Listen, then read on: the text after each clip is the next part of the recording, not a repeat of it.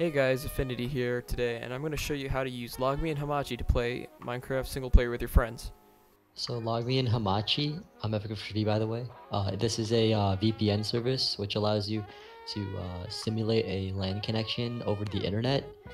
And what it does is it basically connects you and your friends' computers together, and you can open a single player world, open a LAN, and be able to connect to each other's worlds without having to host a dedicated server. Alright, so the first thing you want to do to get this set it up is to download the link. You can click the download now button and it'll automatically download the MSI file. You can also do this using the Mac or Linux tabs, which are listed right here. I've already had this installed, so I'm not going to go through the installation process. It's fairly straightforward. It'll prompt you to click the install button, ask for administrator privileges, you have to accept those, and then you'll have it installed.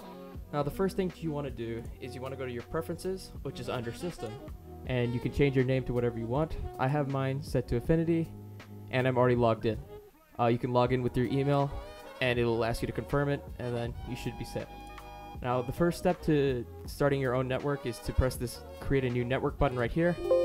This will prompt you to create a new network ID, so this is basically the name that your network has. I'm going to name mine Illinois BTE. And I'm going to set a password, so I'm going to say builders rule 1, and I'm going to say the same thing here.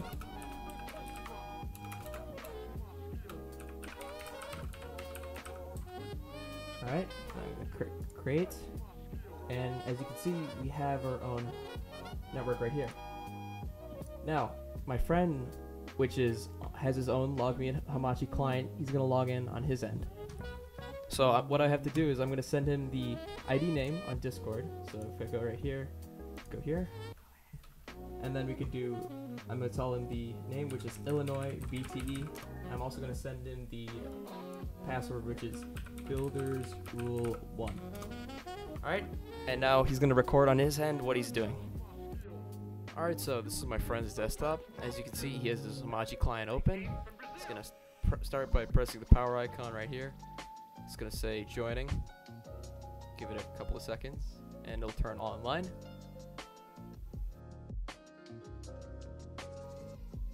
After you're done, you can do create new network. Take the username I sent, or the ID I sent him, you can paste it in, and you can take the password I sent him, paste it in,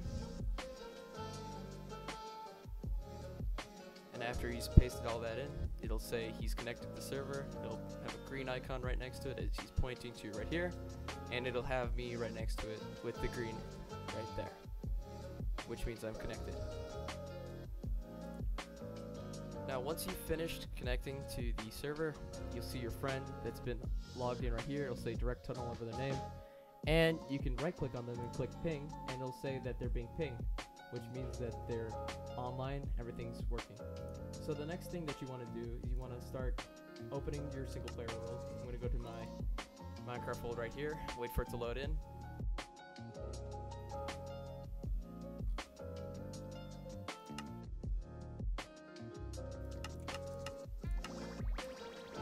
And now you want to take this port and send it to your friend.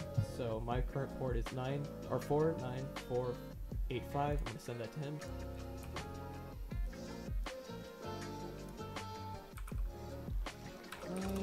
Perfect. Now he has that, and on his end he's going to record what he does to connect to the server. Alright, I'm back again on my friend's computer. As you can see, he's looking at his firewall to make sure that Hamachi is allowed through the firewall. And once he's done that, he's going to right click on there and he's going to copy the IP address right here. And then after that, he's going to click direct connect, and he's going to put in the IP just copied, and he's going to paste in the port I just sent him with the colon right next to it. It will join server, and after he logs in, you'll see he's online in my world. So as you can see, my username is right there, right next to his. Now there are a couple of things to keep in mind when you are using Hamachi. A couple of those things are firewall settings. So whenever you're using a servers to bridge sort of ports with another computer, your firewall is always gonna, have an eye on whether that connection is authorized or unauthorized. So in order to make sure that this works properly, you want to go to your Windows search bar and then search up Advanced Security. Alright, this will come up, Windows Defender Firewall with Advanced Security. You want to click on that, and it'll open up the firewall control panel. Just give that a second here. Alright, as you can see, it's popped up. Now, there are inbound rules and outbound rules. We care about the inbound rules currently, so we'll take a second for that to show up. And as you can see, these Hamachi client applications have shown up. Now, it's important that these are allowed, so you want to look at these rules and then double click on them, and it'll say Hamachi client properties, and you want to make sure that it says allow the connection, say OK, and make sure that rule is enabled. So click this right here. Same with this rule here, go to check that, allow connection, perfect, enable that rule. Alright, another couple of rules that you may run into are if your firewall blocks Minecraft from connecting. So to solve that issue, you want to go to the Java platform SE binary rule right here. As you can see, I have a lot of them because I have many instances of Minecraft. For all of them, I always have allow the connection, and I have the rule enabled. So as you can see, these are all check marked, and if I double click on them, they always say allow the connection. These will ensure that your firewall does not stop you from connecting to anybody else's Minecraft world. Alright, thank you for watching. If you have any questions, feel free to join the 1-to-1 Team Illinois Discord, which will be linked in the description. Feel free to contact either me or Epic Mr. B. We will both be on here. And feel free to join the Build the Earth Discord as well, which will be in the description. This is the actual main hub of all the operations which go on for the Build the Earth project.